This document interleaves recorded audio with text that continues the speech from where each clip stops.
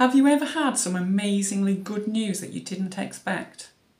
Like when I heard that a publisher wanted to publish my book. I didn't expect that. Well, the Bible is full of good news, and it was sent to a young lady who didn't expect such an honour. Imagine how she might have felt as you listen to this poem. Gabriel's an angel, God's messenger sent down to talk to a young lady in a small forgotten town. Mary, that's the lady, had a plan, and in good time she was due to marry Joseph, coming from a royal line. Joseph, now just a carpenter, but in his family tree King David was an ancestor, and as a king, you see, God had promised that another king would rule forevermore. So when Gabriel spoke to Mary, he had big news in store. "Greetings," called the angel, "the Lord is pleased with you." Mary stopped and stared, waited, wondering what she was to do.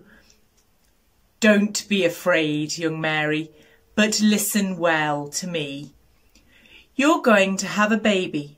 Call him Jesus, and you'll see he will be so great and wonderful, the Son of the Most High.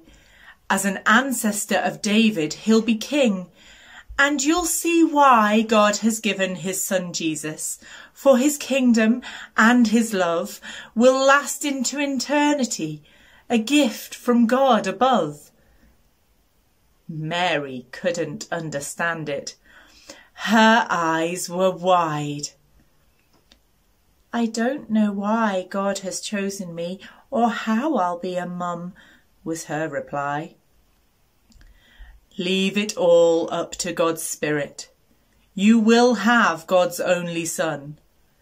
I know it seems impossible, but more is still to come." "Well," Mary said, "it's up to God. I am his and he knows best. I'll do what he has asked me to and let him do the rest." Mary was very trusting, wasn't she? She was very young and people wouldn't understand that this baby was from God. She had to be very sure that he knew what he was doing. As a Christian, I'm called to trust God too, even when I don't understand what's going on or people don't believe me. I'm very glad Mary did trust and obey God.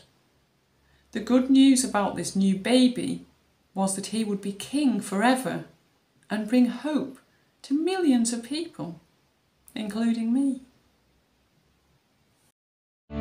Joy to the world, the Lord has come. Let earth receive her King.